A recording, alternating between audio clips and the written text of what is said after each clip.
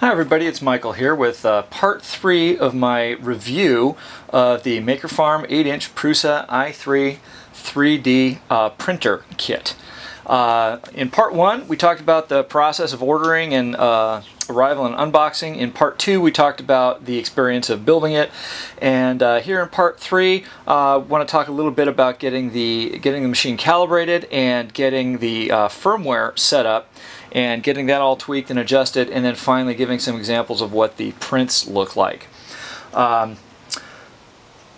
First thing you want to do when you're as soon as you turn on your machine, I should say the first thing that I had to do actually was to go into the firmware. Now the electronics do come preloaded with the Marlin firmware from Makerfarm, and that is generally set up to be pretty close. Now if you're using Linux like I'm using, you're going to notice that until you do one thing, nothing's going to happen. And the reason is that the current versions of Linux can't quite handle the baud rate that that comes set as the default on the Marlin firmware. Now if you are using Windows or are using a Mac, you may not have this problem. If you're using Ubuntu like I am, that's one thing you have to do.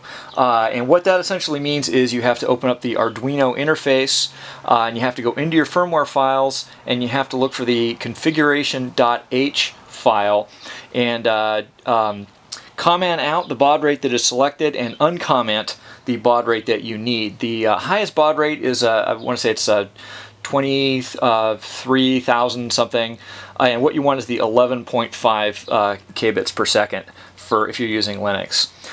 Once you've got that open and you are in your Arduino IDE, and I would suggest that if you are going to be serious about doing RepRap, you're going to want to be familiar with the Arduino IDE. And if this is the first time you've used Arduino, actually you're about to get into a really cool world, I think. There's a lot of really nice projects that are out there based on Arduino, and getting used to the functionality of the Arduino IDE is the first step. Okay, enough of the Arduino rant. Step 1, you're going to want to change the baud rate, and then there's all kinds of options that are in the firmware once you're in that configuration.h file that you can mess around with. One that I chose to do was with most RepRap machines, the end stops are set up so that they are located on the home end of each axis, and for most RepRap machines, the 0 point on your x and y axes, is this corner right here. So that's 0x and 0y. Now you'll notice that the end stop for the y-axis is right here in the front of the machine, and the end stop for the x-axis is all the way over on the right.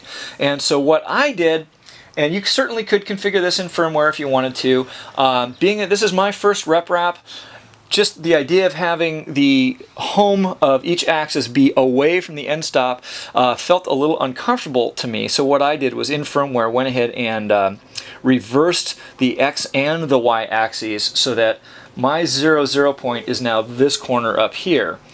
And that also has what I see as being an advantage of when the extruder is homed, then I can see the entire build surface, and that just feels comfortable for me.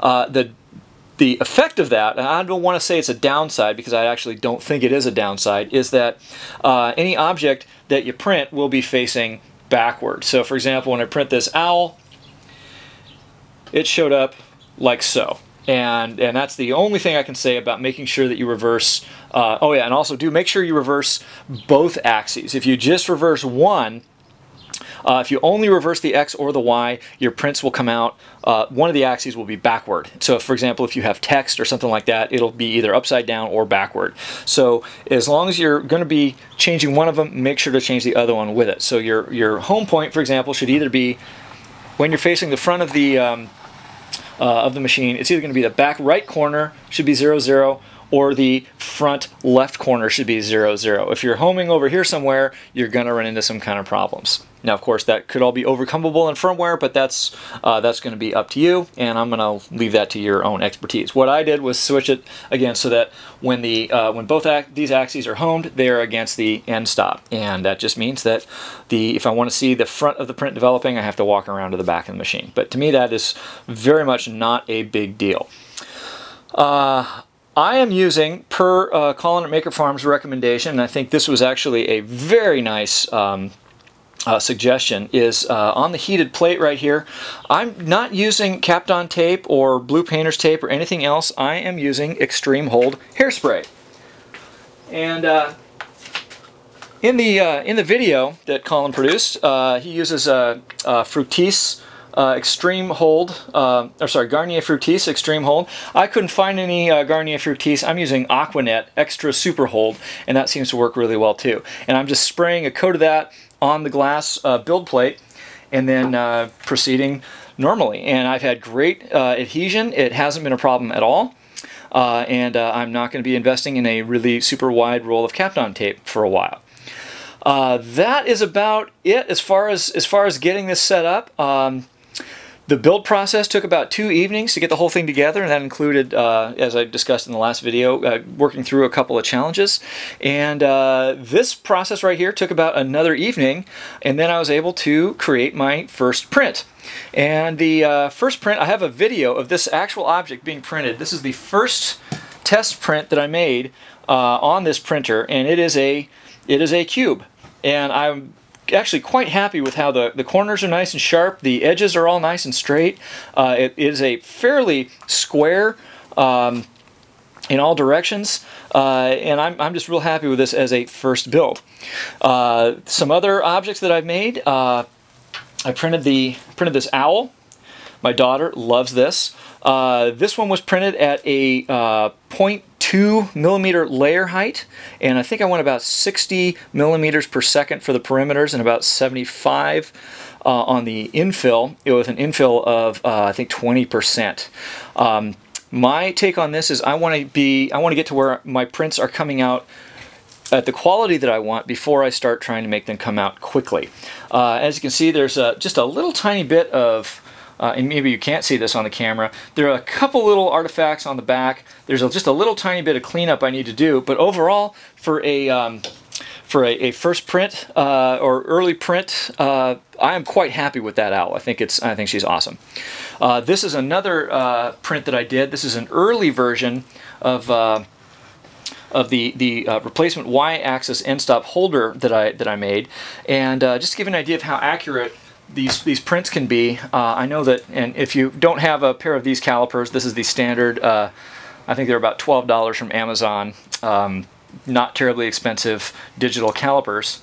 This part here I designed in OpenSCAD, and I know that I spec'd this part to be 40 millimeters on this edge right here. And let me get a good accurate read here. Get it flat, and I don't know if you can see that.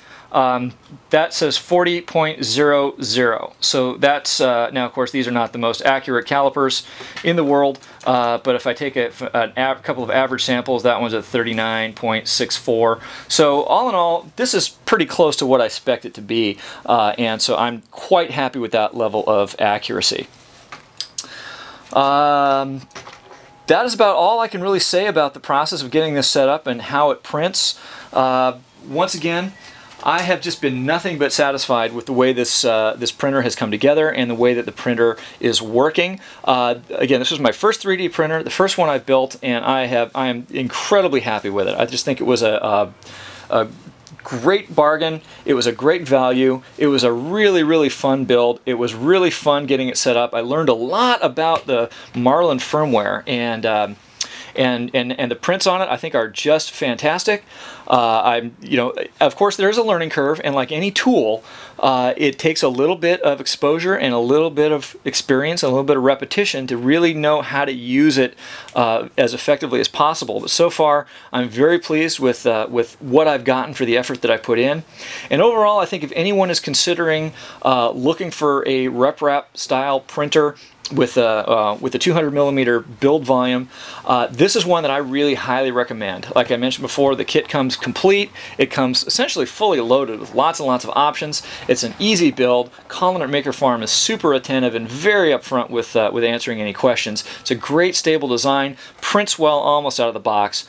I can't really think of anything I could do to improve it that I didn't already do. For example, putting in this extra Y-axis end stop holder, and then the same thing with the Z-stop. But to me, that was fun to figure those out. So overall, my experience with this kit and this printer, I'm going to give this, just because I don't believe there's such thing as perfect, I'm going to give it a 9.5 out of 10 overall. And thank you very much for watching. And if you do decide to get one of these, I know you're going to enjoy the build. Thanks again.